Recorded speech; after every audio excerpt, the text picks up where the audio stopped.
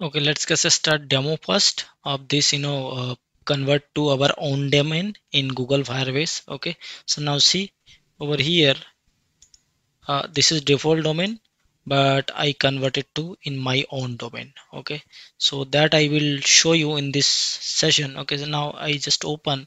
Now see, our application is running with my own domain, not in a Google Firebase hosting default domain. Okay, so how we can do that? That will cover in this session. Okay, so let's get start implementation.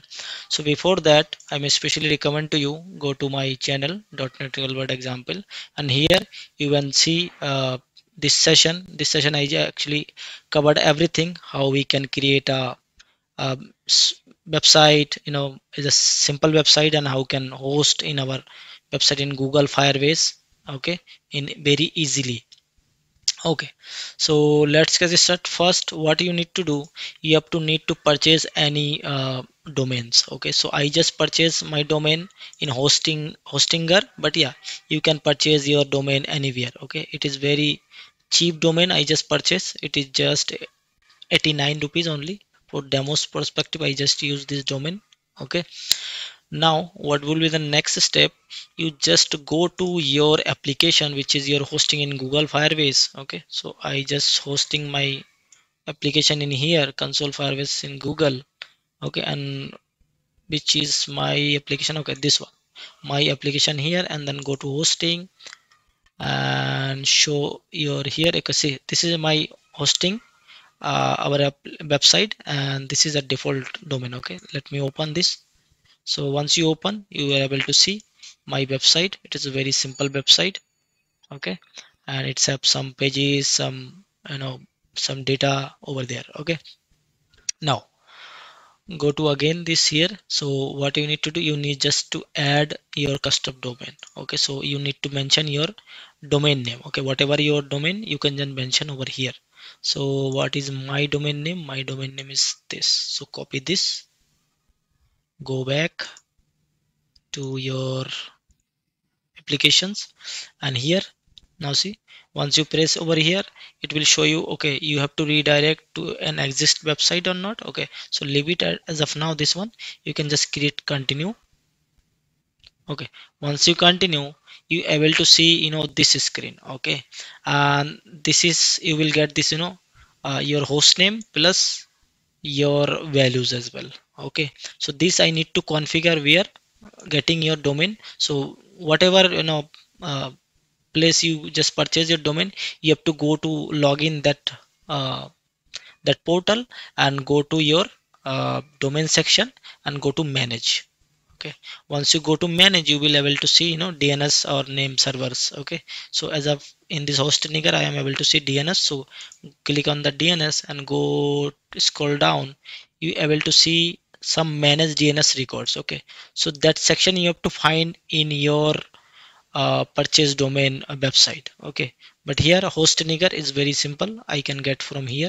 Okay, now you need to configure over here whatever you get this custom domains settings, right? So you get this setting, so you have to configure over there. So what I will do, see, this is the important part to understand. Like, see what it is saying. It is saying record type. So record type is what? Record type is A, and host is name is this, and the value is this. Okay, so go back to your here. Now you can choose the type over here, right? So there's a many types. So what is type? What type was our scenario? It was A. Okay, so let me show you again. See, this is type A. Then this is my host name. So go back and add over here the host name, and then it is value. So what is your value? It is value this one. Okay, so copy this and go back to here and paste it over here. Okay, and then you can just change, you can just keep it whatever your default, but yeah, I'll just change it to 366. Okay, that is fine for us, so that's why I'm adding over. But yeah, you can keep it default one. If it is not working, then you can change it. Okay, so now see, I added over here, but it's showing that name is not over there. It's taking default at the rate. Okay, so let go back to your Google Firebase login. Okay, and then you need to click verify.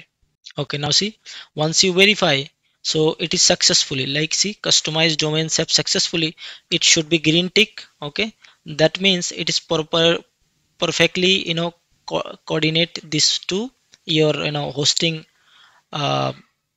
domain to your hosting environment, right? So let me click finish.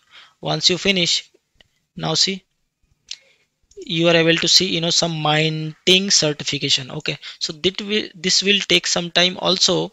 If you're doing first time, so definitely that will take 24 hours. Okay, so but yeah, in my case it is taking you know not that 24 hours, but yeah, but default timing is 24 hours. And also you have to wait for this, if it is showing this minting a certificate, so you have to wait till it is connected, because finally the result will be connected. Okay, also once you mouse over here, it is showing on a minting certificate. This may take up to 24 hours. Please check back and later. Okay, so this is done.